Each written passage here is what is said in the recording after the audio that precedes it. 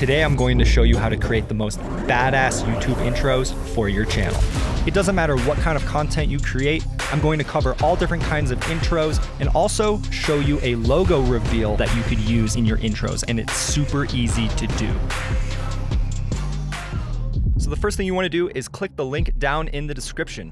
It will take you to this website called Envato Elements. It's an incredible website that has an insane amount of Davinci Resolve assets that I've been using actually for the last couple months. There's a free 7-day trial, so make sure to take advantage of that. And what's awesome is with the subscription, you can download as many different things as you want within your subscription period. And then also it allows you to pay monthly or annually. Now, I highly suggest doing the annual plan because let me tell you, I thought I was only going to use 1 month and now I'm on month number 4. So definitely do the annual plan. It's absolutely the best website where you get the most value for your money. Once you've signed up, select video templates, then select Davinci Resolve. And here you'll see a bunch of different templates that are available. So I'm just going to go ahead and click on the urban opener and select download.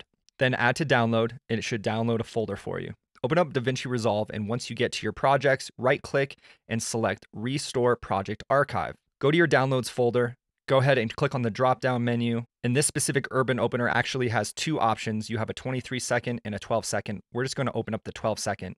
So what I'm going to do is click on that project DRP and drag it into the folder in the Davinci Resolve window. Then select Open. Then select OK. Once you've done that, double-click on the urban opener. Now, I am on a Mac, so if you come down here to the cog and you select the master settings, and then you scroll down and you see the optimized media format and render cache format, these by default are for Windows machines, so I just click on the ProRes LT and turn the seconds down to 1 second. Then go ahead and click Save. Turn your playback on to Smart Cache. That way it kind of renders while you work on the project. So once you have this window open, what you can do is come up here to your media pool, and at the top left, you'll see Master. Go ahead and select Placeholders. And what you can do is double click on placeholder number 1, and you'll see these 2 markers. What you'll want to do is drag in some media from another folder or just put it into your media pool and then drag it in between these 2 markers. Then select the Render tab. And if you don't see the Render or Placeholder tab, you can click on your timeline view options and turn this on and off to toggle back and forth. Then what you'd want to do is replace the placeholder for each frame coming up in this intro, depending on how long you want to go for. Now, I recommend keeping these intros short and sweet. And if you use this individually for a specific video, that's awesome. You can reuse this template for different types of videos. All right, so next, what you want to do is come up here to the text option under the assets and double click on title number 1. Then go ahead and select the text plus. Then up here on the right-hand side, you will see the word urban. You can type in whatever you want, and it will create this awesome effect when you go to render it. It's kind of like a glitchy effect. It's super awesome, really neat. So now, as you can see, this is what we have so far. And like I said, you can just continue to replace the placeholder spots with video clips, depending on how long you want your intro to be. Let's hop back into the website and type in elegant logo. Go ahead and download the quick logo reveal. So go ahead and open up that folder you just downloaded for your logo reveal. Now, you're not going to import this like you did the previous intro.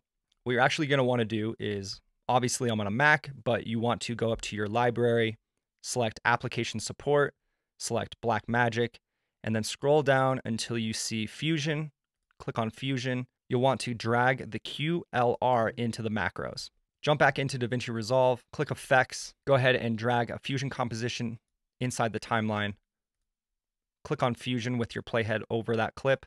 Hold down Shift and press spacebar and type in QLR. It'll bring up this node. So what you'll want to do is connect the QLR node to the media output.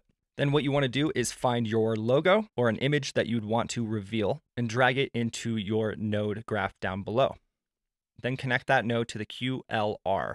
With the QLR node selected, you can come up here to the logo size and make it a little bit bigger. You can adjust the colors of specific things like lighting, background color, and the background light opacity. Come back here to your timeline and let the logo reveal cache itself. I hope you guys enjoyed my little secret of where I get all my filmmaking tools. Like and subscribe, and I will see you guys in my next video.